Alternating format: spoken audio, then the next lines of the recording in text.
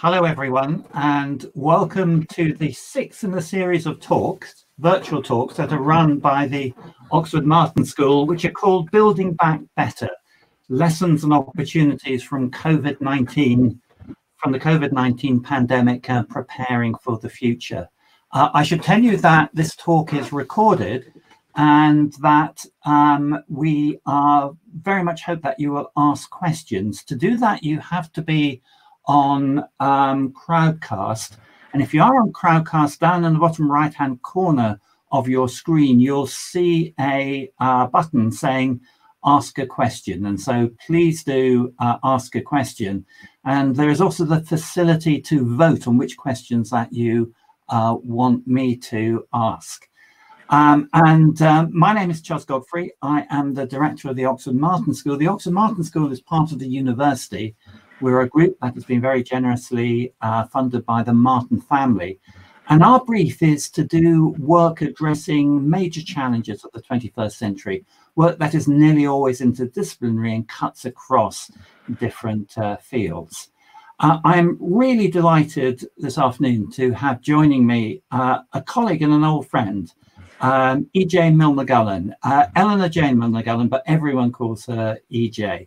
And E.J. is a Tassel Aventis Professor of Biology here at the University of Oxford. E.J. was actually an undergraduate here and then went to Imperial College, where she did a PhD with John Beddington, and then moved to Warwick, which was her first academic appointment, then to Imperial College, and then came back to Oxford about 6 years ago. And E.J. does extraordinary work on the edge of biology, economics, social science, but all around conservation biology. E.J., I was going to ask you to say a little bit about the work on your lab. Much better for you to describe your work than for me to. What's going on in your lab at the moment? Well, thank you for having me, Charles, and I've been looking forward to this talk for a while. So I guess the link with the Oxford Martin School is that we have a big programme on the illegal wildlife trade and on the behaviour of consumers and how you can kind of change the supply chain so it becomes more sustainable. But that's kind of one aspect of the work that we do, which is broadly around how people relate to nature. A lot of what we do is about individual resource users, often in developing countries, who are relating to wildlife in various ways. But we also try to help conservation organisations design, implement and monitor their programmes better. And recently we've been starting to work a little bit more with government and with business as well.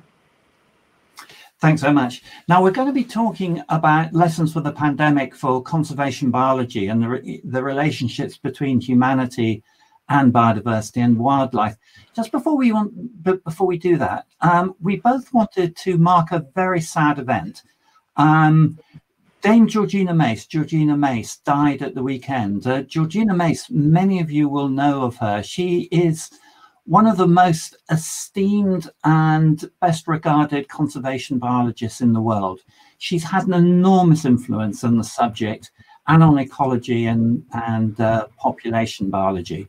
She's known for many things. For example, she was instrumental in developing the IUCN Red List criteria, which are just now used throughout the world. She was closely involved in the UK's Millennium Ecosystem Assessment. She sits at the moment, or has sat at the moment, on the Climate Change Committee, Adaptation Committee. And beyond her work in conservation biology, she was just a wonderful ambassador for the subject. She was an ambassador for women in science. She's an ambassador for young people. E.J., you knew Georgina very well. You've published many papers with her. Tell me a bit about how you will remember her. Well, I think, when you look at the towering achievements and the awards and the papers and all the amazing work that she's done, actually, for many of us, and when I've been monitoring the kind of social media about her, what many people say is, she changed my career, she touched my life. I only met her twice, but she was so kind, she was so thoughtful, and she really gave a steer into how to move forward. And I completely see that. And I think she gave a really good example of how you can be a leader and how you can be someone who's very sharp, who always, cuts straight to the point in a very incisive way, but is also kind. And I felt, really honoured that very early in my career, Georgina did that for me. She showed me how to be a leader, and she was always there as a mentor for me and for thousands of other people. I don't know how she did it, really. It struck me exactly the same thing, just in the email traffic, the social media traffic in the last couple of days. It's always sad when a figure as eminent as her dies, but the real love and affection for Georgina, that has been so palpable. She will be much missed. Yeah. E.J., you've talked for a long time now about the possibility of diseases jumping from wildlife into humans, and the importance of understanding them in wildlife, the importance of understanding the habitats from which they have come. Should we have been surprised? Should we have been better prepared for a coronavirus to jump probably from bats, perhaps through something else, into humans? Should it have taken us unaware as it seems to have? That's a leading question, isn't it? Of course we should have known. And it's not like we haven't had previous instances of this. So even with coronaviruses, so there's SARS, but there's also MERS, another respiratory syndrome, another coronavirus, which went, so SARS through civets probably, and then MERS through bats to camels to humans probably. But it's not just those coronaviruses. We've had a number of pandemics that have come through that haven't reached the stage of COVID, but have given the world a shock. There's been a number of flus. There's Ebola, various other things, Nipah. So it's not like we weren't warned, but I guess previously they've been containable, and therefore we haven't really acted. We haven't really taken the lessons on board, and let's hope we will this time.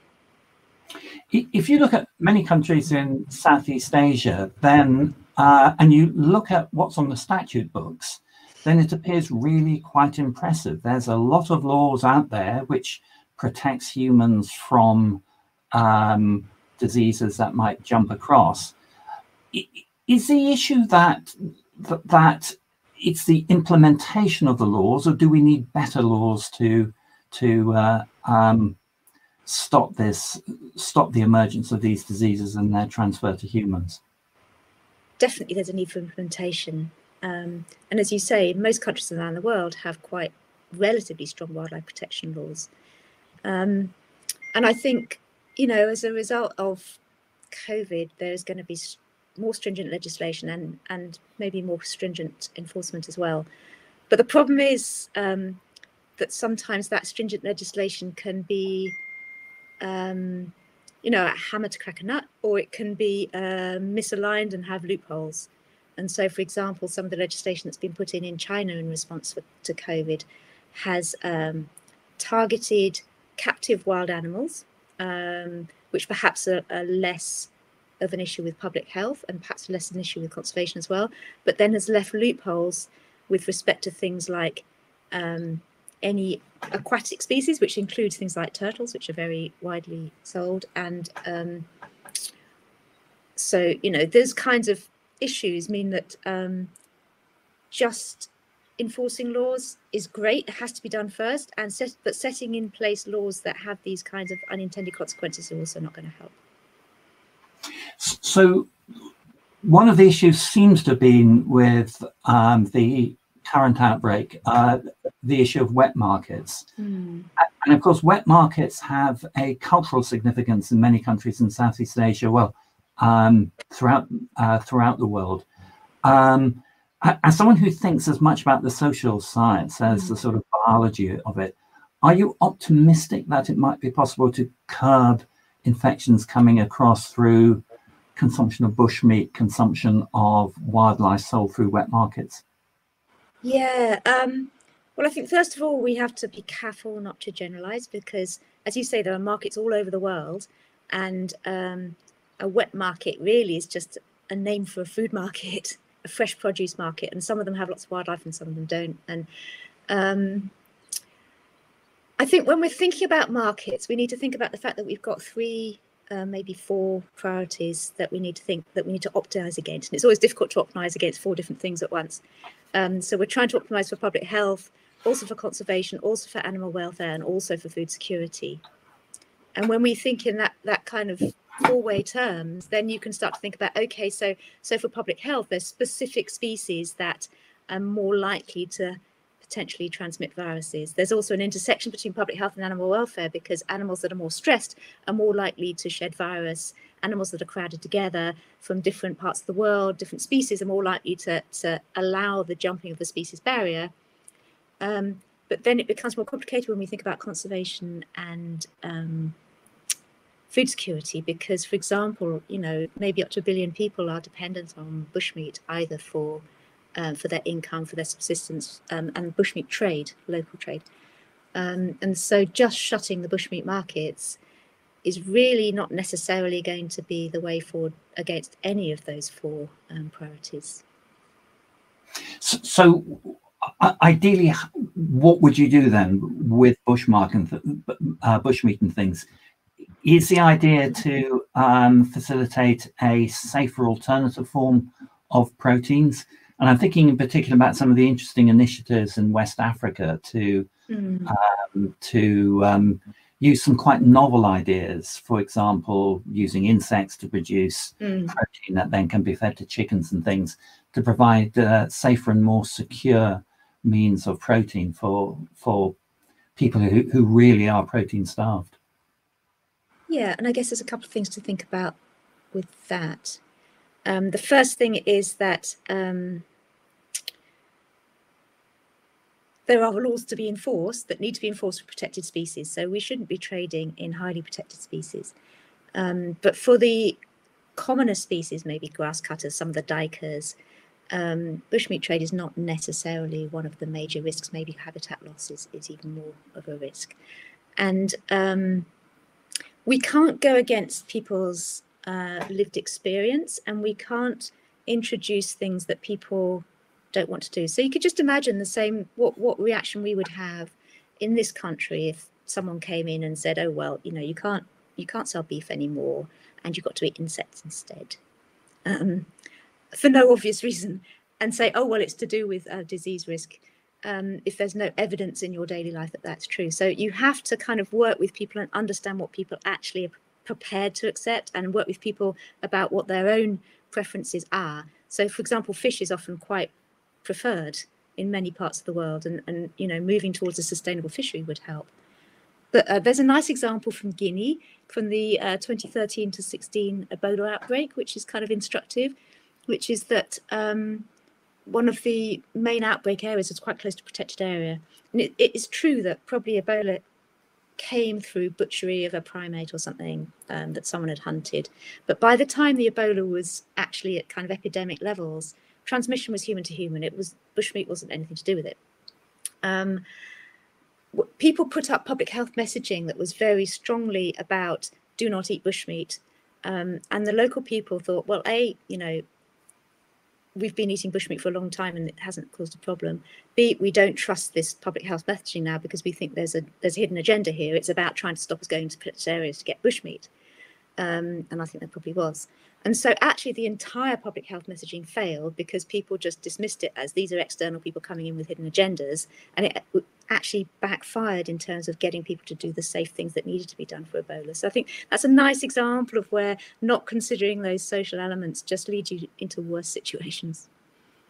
And can you give an example from your work either in Africa or in Asia of a good example of where there has been a beneficial intervention that has both reduced the effect of, for example, bushmeat hunting and reduced the probability of a disease jumping the species barrier?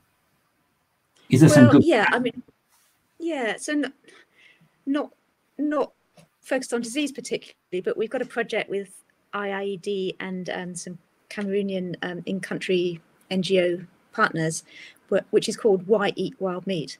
And the reason why it's called that is that alternative livelihood projects, alternative protein source projects are endlessly being implemented across sub-Saharan Africa, and often they fail. And that often is because the real reasons why people are or are not eating different protein sources are not investigated. The alternatives are not co-designed with local people, and the actual constraints are not addressed. So, for example, our researchers have found that the reasons why people aren't actually able to make a living from the sustainable aquaculture that has been introduced around the Jar Reserve is because when they go into town, they get they have to pay a tax to the eco guards. They can't get permits to sell their fish, which they had before to sell their bushmeat. Therefore, you know, because of all the kind of rent capture by corrupt elements, or the kind of costs of actually doing business, it ends up that it costs them more to sell the fish than they would have made for it. So that's an example where, unless you talk to local people, you don't get that kind of insight. So that's fascinating, because there's always been a paradox that aquaculture, which has been so successful in Southern Asia, has proven so hard to take off in Africa. And from what you're saying, that sounds like it could very well be that the local social and economic context is just not looked at properly. Yeah. And you mentioned the IIED, and many people know what that is, but and correct me if I'm wrong, it's the International Institute for Environment and Development, a really fascinating NGO based in London.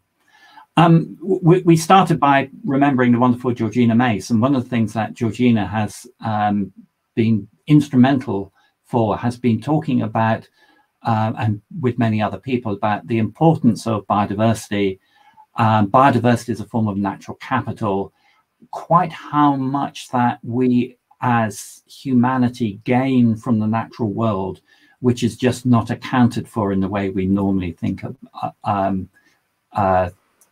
about what are our assets. And so the natural capital as an overlooked asset.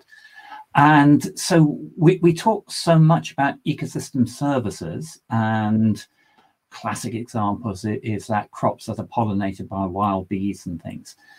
I wonder if one of the things that may come out of thinking about the pandemic is actually thinking about ecosystem disservices. So if one, and I speak as someone who spent 3 months in my youth catching bats in Africa, and I love bats. And I worry that if people realize that bats, for complicated reasons that we could happily chat about, are a reservoir for so many viruses which can potentially hop over into humans, that then bats may be seen as a bad part of nature, and we will go about destroying them.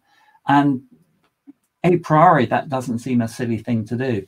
So do you worry about that one legacy of the pandemic is that we will view parts of the natural world as potentially very harmful, and that this will cause conservation biology issues? Yeah, and we've seen it before, actually. So I work a lot in southern Russia, and during the last bird flu pandemic, there was a call out to cull all migratory water birds as they were flying around the Caspian Sea into southern Russia from the government and from local hunting organisations. So that's not very helpful. Also, in SARS, there was a kind of general "let's go and kill all the civets" view.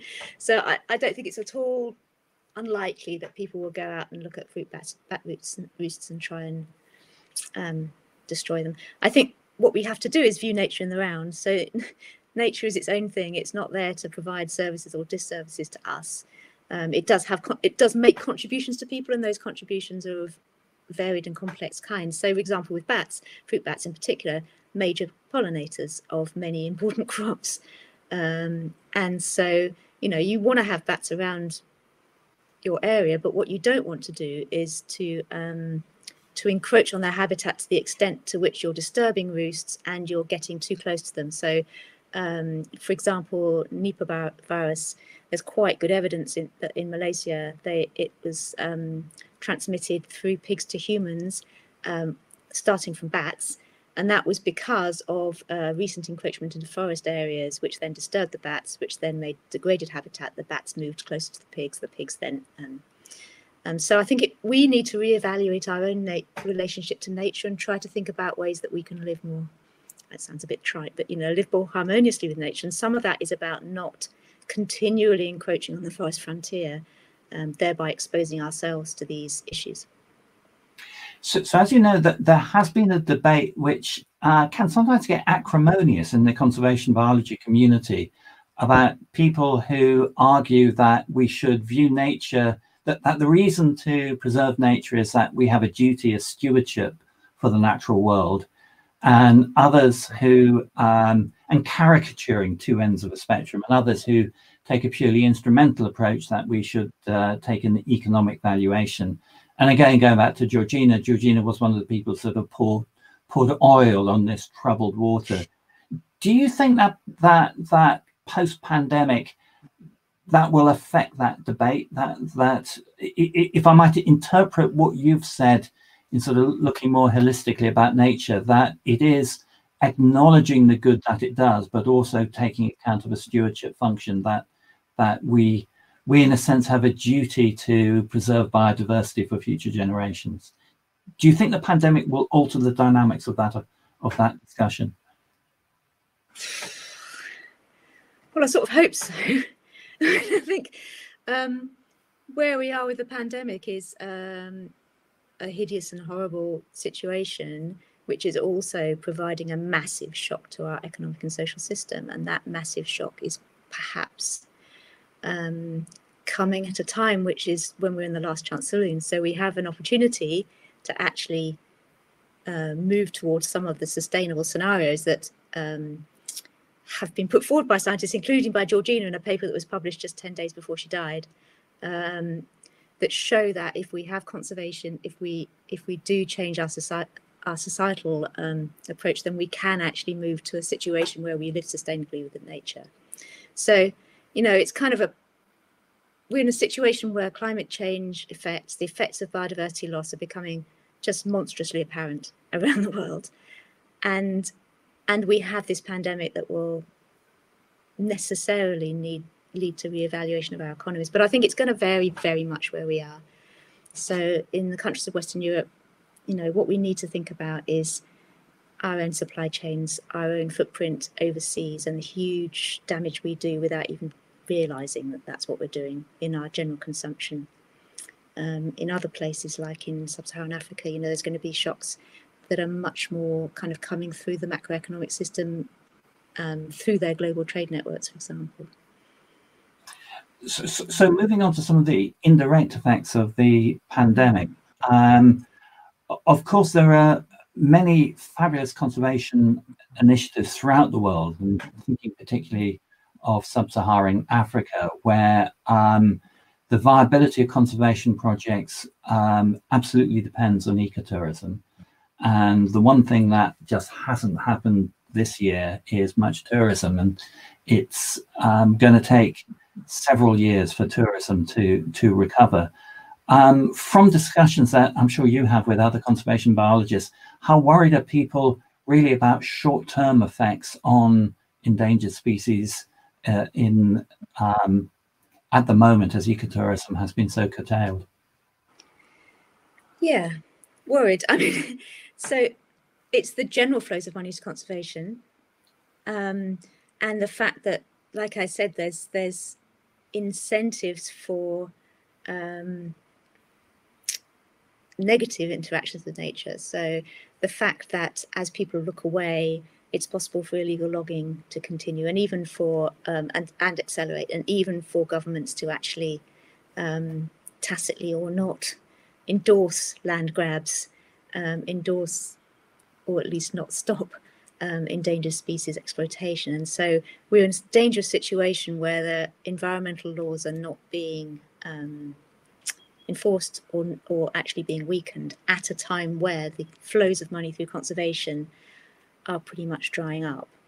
And that just speaks to the need to have a more sustainable economy in these places. So we need to have an economy which is diversified. It's just like the rural countryside in the UK. You know, you need a diversified economy in which people aren't reliant on just one source of income, in which people can meet the aspirations that they have for, you know, perhaps a more connected world where they can get their education, where they can actually fulfill their potential in those rural areas.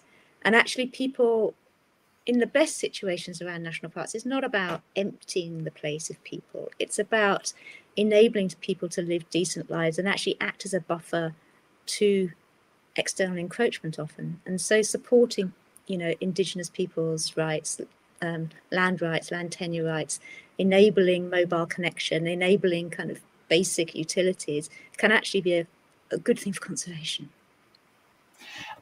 The most extraordinary thing that I've noticed in sort of visiting Africa for 30 years is how Africa has leapfrogged in some technology. And of course, mobile phones is its most characteristic one. And for a long period, I could get a better mobile phone signal in my field site in rural Kenya than I could where I live 20 miles south of Oxford.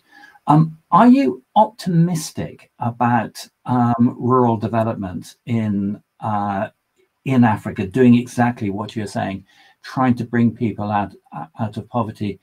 Certainly seems to me extremely patchy that in some areas one is seeing this and a rapid sort of increase in local incomes, and in other areas, even though there are mobile phones everywhere, and even though other good things are happening, then it just seems impossible for the vast majority of people to move out of poverty.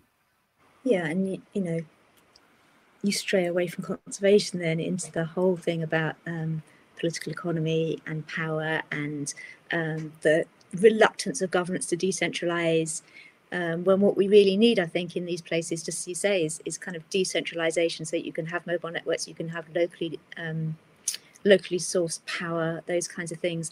And actually, I think we're starting to realize, both within conservation and within development and in the kind of rights-based approach to human development, that there's so much common ground between conservation and some of the more kind of people-orientated areas, that we're thinking about the same thing. So if you want to have a sustainable relationship with the planet, you do actually have to have people who have a decent standard of living, who have rights, who are able to make a living. And I think, we don't need to continually convert natural areas anymore. We can intensify in a way that's sustainable. We can use precision agriculture, and we can do that in a way that's fair. And again, it's just about the willpower to invest in that. So that's a view I strongly agree with, and sustainable intensification. So you're trying to increase the productivity of land with reduced effects on the environment, simply to give the space so you don't have to convert everything. But even that is really quite controversial. There are many people who find that as I guess the word intensification has so many negative connotations. How do you argue that something like, with as a motive description as intensification, can actually be good for conservation? Well, I think if conservation is going to succeed, I guess the WWF triple challenge is the way we need to think about it, is that we're going to have 9 billion people on the planet. We're going to have to feed them. We need to curb climate change, and we need to have a natural system that is not completely broken, so that we can actually survive on the planet. So how do you reconcile those 3 imperatives that we can't get around? And the only way to reconcile those 3 imperatives is some form of sustainable intensification. I think maybe people have an old-fashioned view of what intensification means. It doesn't necessarily mean sticking a load of pesticides on the ground and degrading our soils. I think what you're talking about, what I'm talking about, is sustainable intensification, where you actually build up soil structure, you kind of deploy natural weapons that we have, and you actually work in a smart way, smart irrigation so that you're wasting less water, locally appropriate forms of compost, that kind of thing.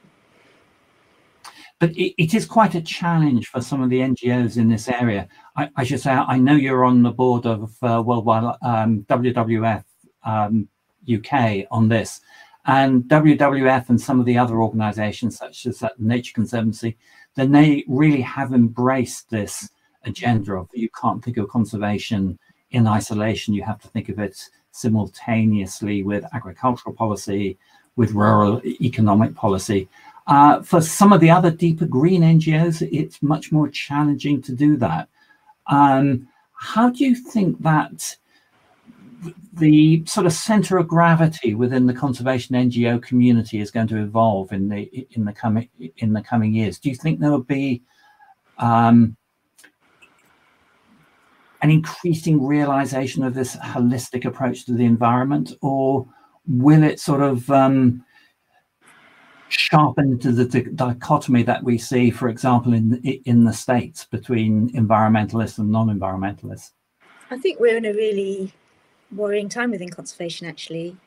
So there's the pragmatic conservationist, and I guess I would class myself as one of those that, I have an end goal, and I think we all have a similar end goal within conservation, and I'm prepared to do whatever makes sense to get to that end goal.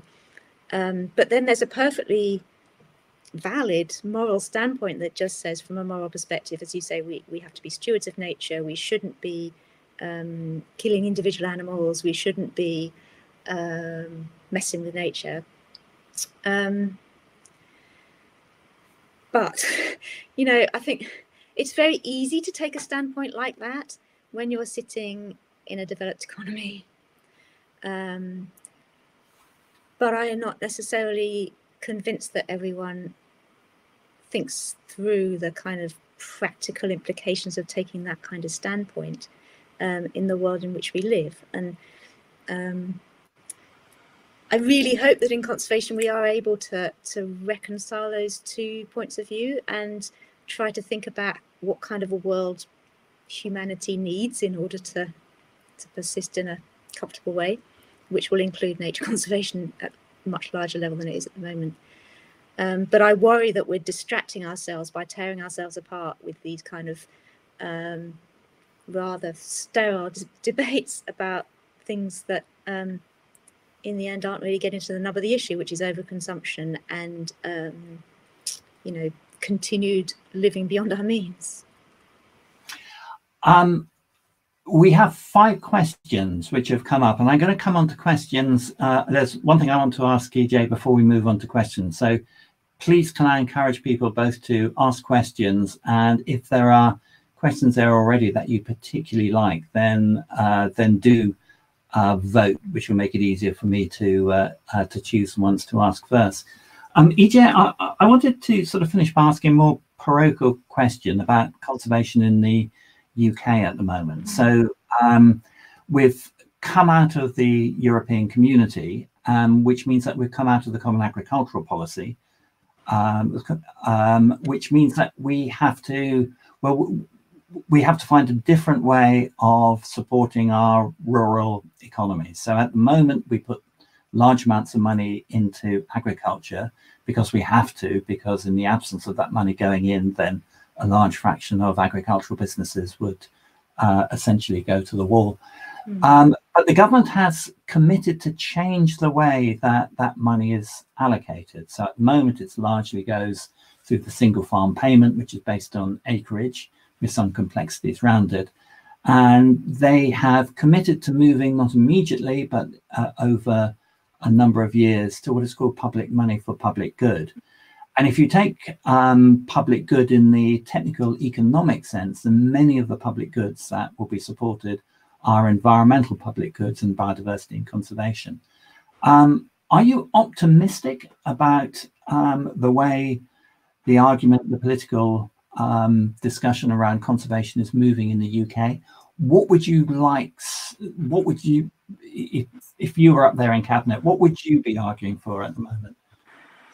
Well, I'm pretty positive about the agriculture bill and the environment bill, and about the commitment to moving towards public money for public goods. I think that is the right way to go. It's going to be difficult, but it's a transition we're going to have to make.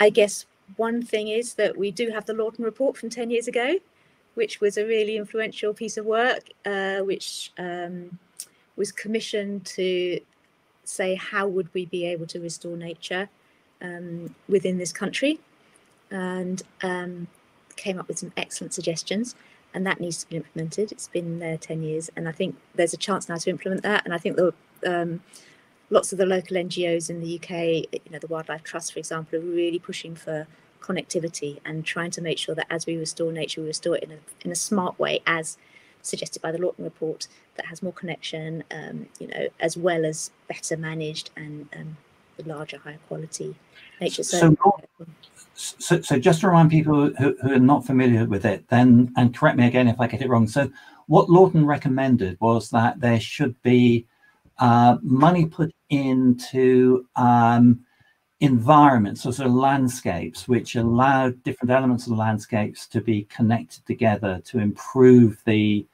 capacity for it to support biodiversity. And I think that they funded a number of pilot schemes. And your argument is that was good, but more needs to be done. Well, I don't think they've actually, the Lawton report hasn't fully been implemented. There were the pilot schemes, but I think in combination with the changes to agriculture, what we need to do is be a little bit more smart about our spatial planning. So in this, if you think of a country like South Africa, they have really strong spatial planning in which they've done a kind of thorough map at the kind of governmental level and then provincial level of where the critical biodiversity habitat is, where the areas that are more important but potentially replaceable are, and then the areas which are kind of okay for development. And they've got a plan for what they want their countryside to look like in 10-20 years time, and they're moving towards that plan. And that allows you to have joined up development as well, because there does need to be some more development, and it's crucial it gets placed in the right places, and that when we talk about the kind of jargon of biodiversity net gain, we do it in a way that means that at the landscape scale we are restoring nature. And so the Lawton report is the kind of, from the biological, this is what biologists would want if you genuinely wanted to leave your countryside in a better state than it is now. And it's kind of based on ecological principles. But then you have the other side of the coin, which is about, okay, what do we actually need in order to grow the food that we need, in order to build the houses that people need? So how can we kind of integrate all of that into a spatial plan?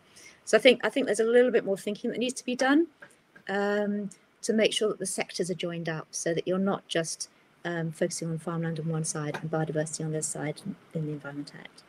So the British government has recently argued that it needs to change the planning regulation to make development easier in some areas, and they would argue harder in other areas. So more granular changes rather than the same rules throughout. And that's been roundly criticised by, I think, many environmental organisations. But am I right in interpreting in what you've said that were that to be applied well, so that there was net gain, it is not a stupid way of thinking about the future of planning?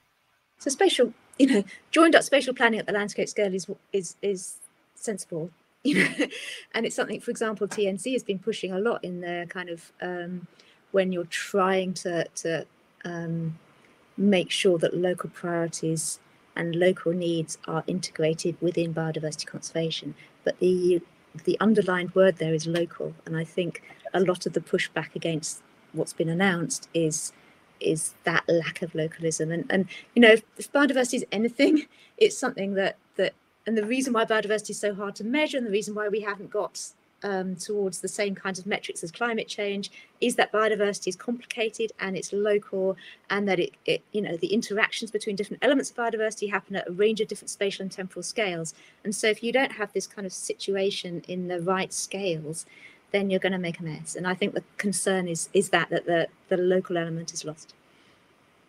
And of course, the government is committed to having metrics for biodiversity that will be legally enforceable. And as you say, it is a real challenge to think what they may be, but an exciting challenge. Okay, I'm going to go over to some questions now. And the first one is from Joshua Jones. And I'm just going to read it out. If habitat disturbance can increase the risk of spillover effects, does this increased risk in the creation of novel habitats, e.g. green cities, riparian reserves, given these habitats are usually less biodiverse than primary forests and grasslands? Wow, okay, that's a very interesting question. So, I mean, I guess the first thing to say is that we don't necessarily we wouldn't necessarily expect symmetry in terms of going from pristine down through degraded down to kind of nothing much there, and then going back up through restoration or through creation of new ecosystems like riparian habitats or urban areas. So I wouldn't necessarily, in fact, I wouldn't expect the same processes necessarily to be operating on both sides. I think it's a really interesting question that I'm not sure that anyone has looked at. How would disease risk increase if you restored an area or if you put an urban habitat in? I mean, my gut feeling is that it would decrease it, but I think that's something that is a whole ripe area that for research. I think one area where people have thought about this is in terms of vector-borne diseases, because especially some of the things you would like to do to have greener cities might lead to increasing mosquito populations. And this is something that we may even need to think about in the UK. At the moment, we're spared from vector-borne diseases, even though malaria was once, if one goes back to the Middle Ages, was quite common here. But there are risks with emergent arbovirus diseases, West Nile virus, West Nile fever, for example, which is in the States. So it may be something that we need to have to consider even in the UK.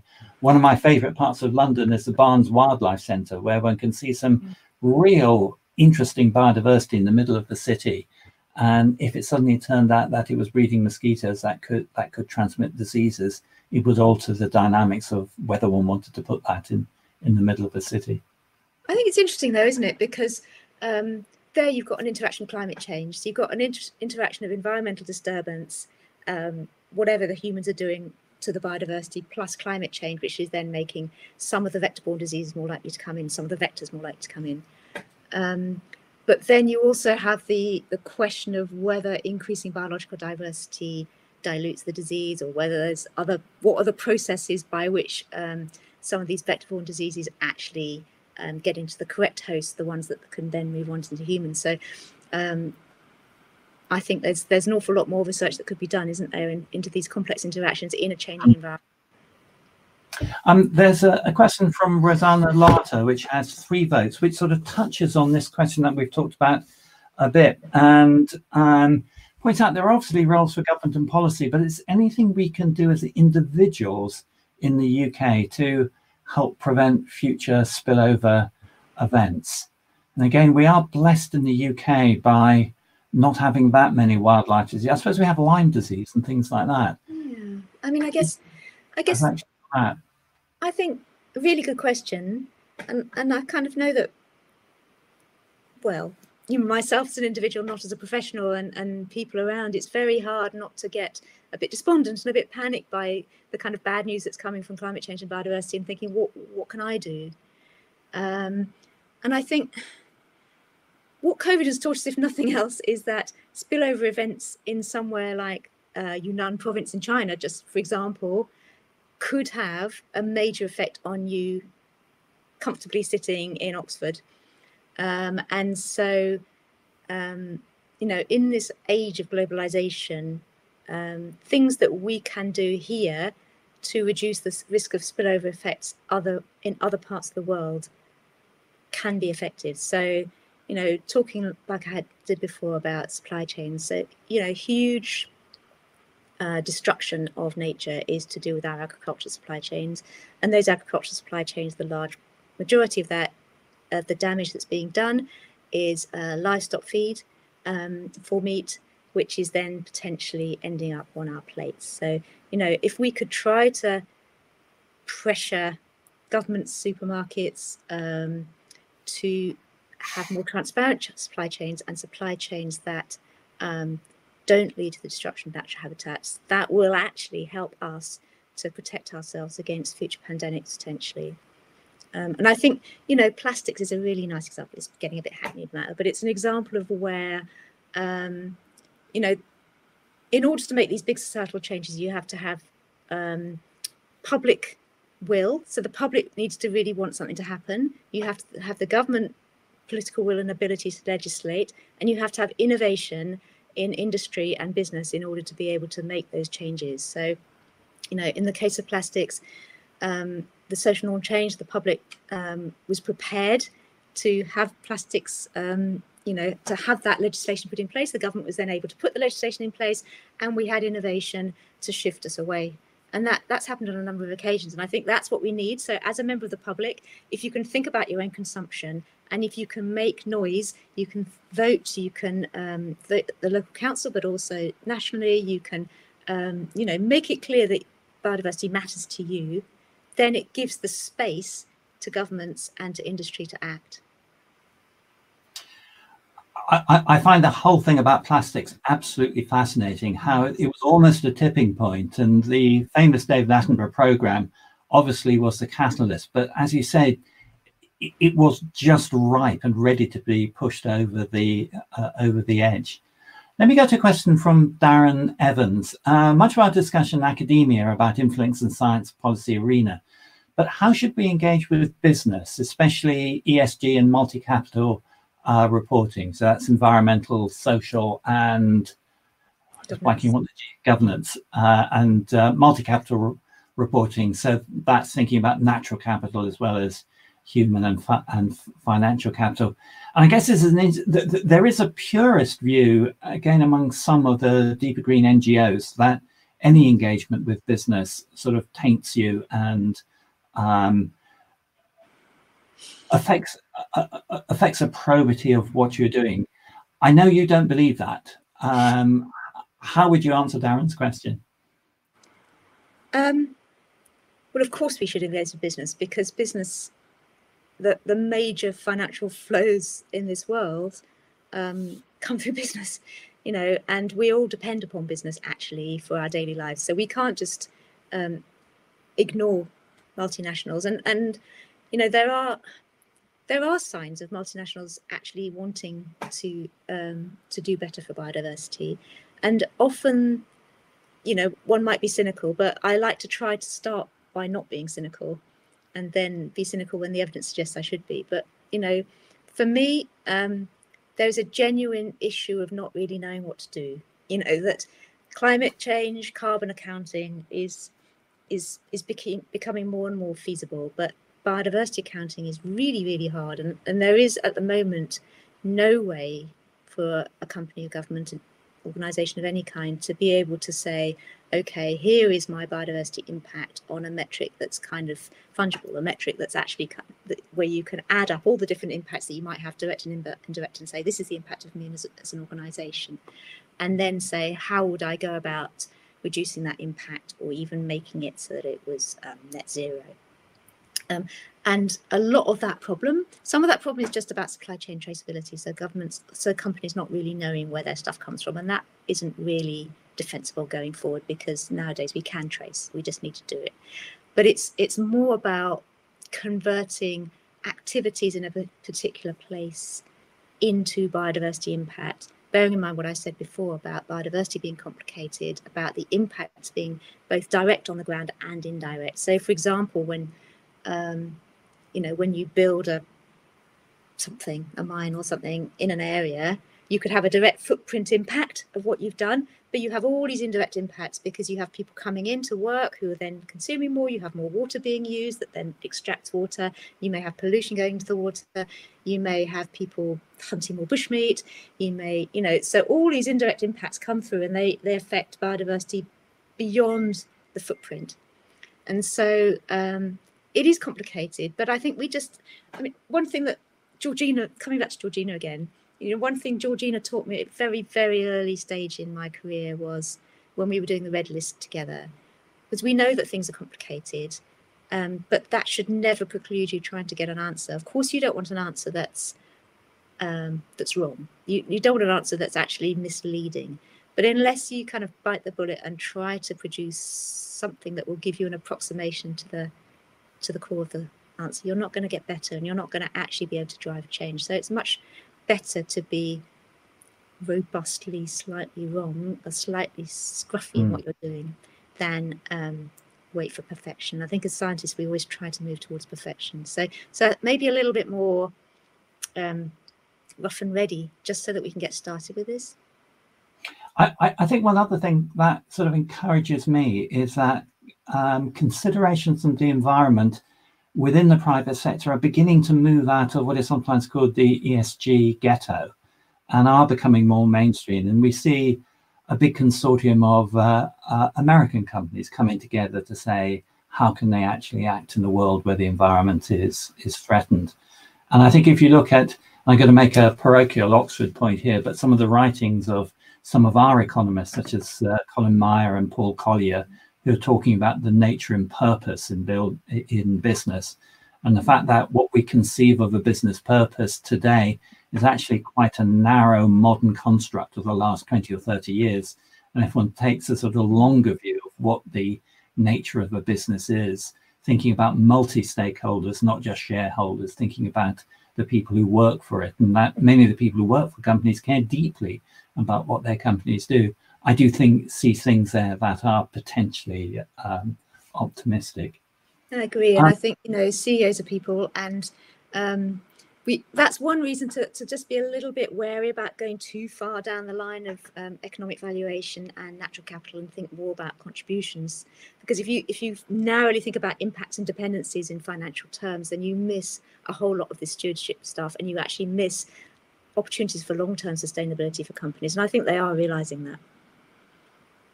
I'm going to move to a question from Andrew Farlow. It's quite a long question, and Andrew, forgive me, I'm going to paraphrase it a bit and concentrate on the second bit, which there's a lot of talk about building back better after the pandemic at the moment.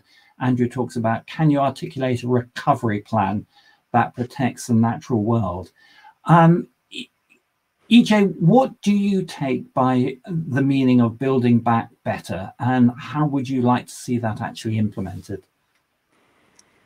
So what it's not is trying as fast as we can to get back to the economic trajectory we were already on, because all the IPCC scenarios, all the best scenarios, all the scenarios by international organizations of biodiversity and climate change specialists who talk through the different ways in which our economy as a world might progress. All those scenarios show that we're on the wrong trajectory at the moment. So we can't just try to bounce our economies back as quickly as we can. We have to do something more like what Germany is thinking to do, which is there are opportunities to invest in a green economy. And those opportunities are multifarious, and that requires us to think through which of the changes that we have had to make we should keep. So things like perhaps more home working, more localism in our purchasing, those kinds of things are things that can form the basis of a build back better kind of economy. And like I said, we already have the innovation. So if we can actually support some of the innovations in energy, for example, then we can actually move perhaps into a sustainable trajectory. E.J, I want to try and fit in two questions now to finish off with. And I mention this because I know you're fascinated by the next question and could talk about it for a very long time. And it's a question from parents go, what is China's role of tackling global illegal wildlife trade? And what's the possible effect of its Belt and Road scheme, which I know you've been thinking about? Can you say a few words about that? And I want to fit in one last question. Okay, I'll try and be quick. China has a pivotal role, and they're actually making the right noises about both illegal wildlife trade and actually sustainable green economies. So I think on that front, engagement with China is a useful thing. In terms of the Belt and Road, there's huge potential dangers there, and there's huge potential opportunities. And I think one of the things that we're trying to think about in our group is how do you equip the governments of the countries through which the Belt and Road is going to pass to have the appropriate environmental legislation and the appropriate compliance, that when the infrastructure comes, it comes in a way that's ecologically sensible. It comes in a way that, like I was talking before, means that you have space for nature. You might even be able to restore nature as a result of that infrastructure. And you might be able to move towards sustainable use of some of these wildlife products and not immediate just kind of depredation. And I think, you know, even if you're thinking about something like Chinese traditional medicine, the Chinese traditional medicine practitioner organizations are interested in sustainable use of traditional medicine, and we just need to build that together with making sure that the Belt and Road is not just going to lead to lowest common denominator profit-driven extraction. So it's a real challenge and opportunity. So the last question relates to something we were talking about just before we came on air, and it's from a good friend of the school, Jairan Larajani. Do you think that positive messaging about how conservation and restoration can help us will be sufficient to counter the "we are near the end" feeling going around? So what we were talking about, the just general feeling of gloom and despondency at the moment. Well, it has to be, doesn't it? Because you end up with a self-fulfilling prophecy otherwise. So, you know, if we all just sit there disempowered and depressed about being near the end, then we will be. So, you know, a lot of what I try to do in my work is to showcase places where things have worked, showcase people who are doing amazing things for nature, and think about ways that we can scale that up, and think about ways that we can get those kinds of positive stories into the mainstream. I think, you know, governments, businesses, individuals don't back losers. So if we in conservation are serious about getting into the public discourse, we have to do it in a way that thinks towards solutions rather than just focusing on the dire state we're in. So within the UK, then we have screened on BBC television a programme by David Attenborough on extinction, just an extremely gloomy picture. And of course, a classic David Attenborough has been just showing the natural world without talking about the threats to it. And so it's a bit of a shock to see an Attenborough programme going almost completely to the other direction. What is your view about the balance that one should have between talking about doom and gloom and then talking about the positive side? It's a question that I have no answer to. No, I mean, you have to acknowledge the state we're in. So, you know, you can't just sit there thinking, oh, well, we're going to sort it out, it's fine. You have to acknowledge the urgency. And I think it's difficult as conservationists at the moment because we are in this point of, you know, maybe we are in the last chance saloon a little bit, a lot, actually. But we also have opportunities to get out of it. And although the window is closing, the window is not closed. And so, you know, although it was really, really hard to sit through 15 minutes of that David Attenborough documentary, if you made it to the last 8 minutes, there were very clear messages about the way forward. And coming out of a load of the NGOs now and out of these Attenborough things are clear messages. And we just have to assimilate those and find ways as a society, as individuals, to move towards those solutions, because they are there. I'm afraid we are virtually at the end of our hour. Let me apologize to the people who posed questions and that I wasn't able to get to. There's some really good questions there. Our next talk is with Mariana Mazzucato, the wonderful UCL economist who has written a series of fascinating books. And it will be a discussion about the big failure of small government, COVID-19 and public sector capacity. It's not to be missed. She's just the most fabulous speaker. And that will be at the 13th of October at 5 p.m. So please do register and join us for that. E.J, thank you so much for joining me this evening. It's been a really fascinating talk. You've talked about many of the challenges looking ahead for conservation. You're one of the people who make me feel optimistic. So keep on doing the wonderful work that you're doing. And finally, thank you for everyone who's joined us this evening to listen to E.J. Goodbye. Thank you.